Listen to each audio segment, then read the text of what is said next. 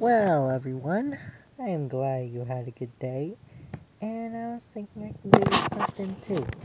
Just before you notice, this is gonna be a night review. It's gonna be a very, hold on, there we go. This is Lolirock, created by the guys who did Totally Spies. It follows three girls who dream to be idols, and suddenly are princesses, and they become magical girls when darkness glooms by. Stupid concept, right? Yeah, but the show turned out to be good. It's amazing.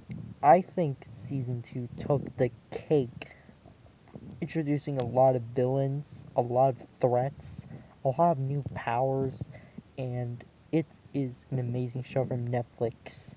Now let's talk about the characters. We have Iris, who is my favorite character of all time. She reminds me of Ichigo from Aikatsu, and Star Butterfly from Star Wars Force of Evil, being a happy-go-lucky blonde.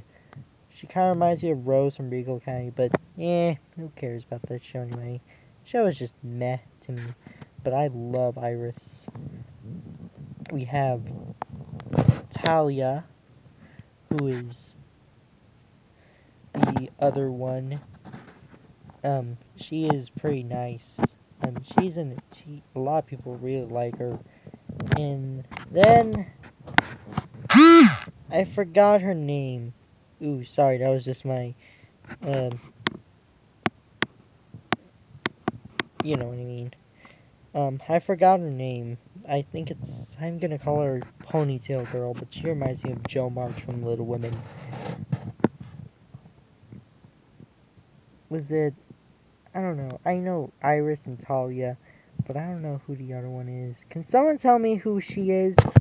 This girl right there. This girl right there. What's her name? I forgot her name. But anyway, Lolirock is a good show. A lot of people say it's Lolicon, or people want to lewd this series, but I don't think so. I think a lot of people who like Sailor Moon, who like Pretty Cure, who like Sailor Moon, Pretty Cure, Madoka Magica, anything magical girl anime like, will definitely love this series and check it out. I mean, if you're a fan of Aikatsu, if you're a fan of Sailor Moon, you're definitely going to love this. Well, that's my review on Lolirock, and I'll see you guys next time. It's nothing but a very cool show from France, created by the guys who did Totally Spies. Bye!